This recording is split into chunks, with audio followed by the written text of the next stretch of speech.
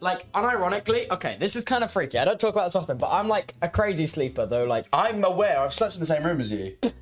Have we ever told that story? Don't tell that story, please. That's so embarrassing. It is very embarrassing. No, but see, that the worst thing about that is that's the most tame one. I might.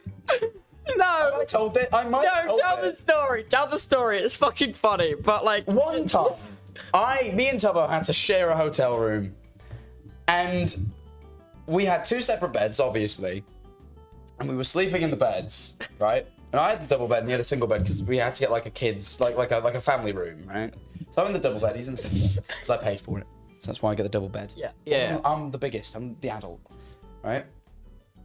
I'm in bed, sleeping. Middle of the night. I'm talking like 2 a.m. right?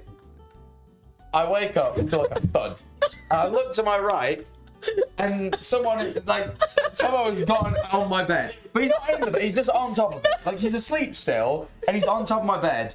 And I, realistically at this point, should have kicked him out. But I was like, it only half woke me up. So I was like, oh, I just went back to sleep. Please. He wasn't in bed with me, he was just on top of the bed. And I'm like, this is fine, we're friends, whatever.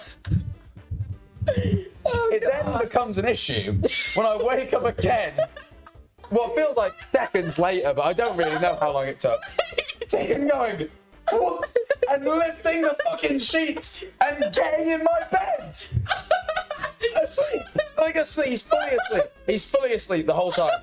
He like sleepwalks and gets in bed with me. So I'm like, this is weird. I feel uncomfortable. So I got out of bed. No, you missed the bit where you tried to wake me up and I just went, You did? Fucking, anyway, either way, so apparently I tried to wake him up and clear him off. Didn't work. So I went, fuck it. One of us is getting out of this bed because I don't want to sleep here. So I got out and I got in the single bed that he had been sleeping in.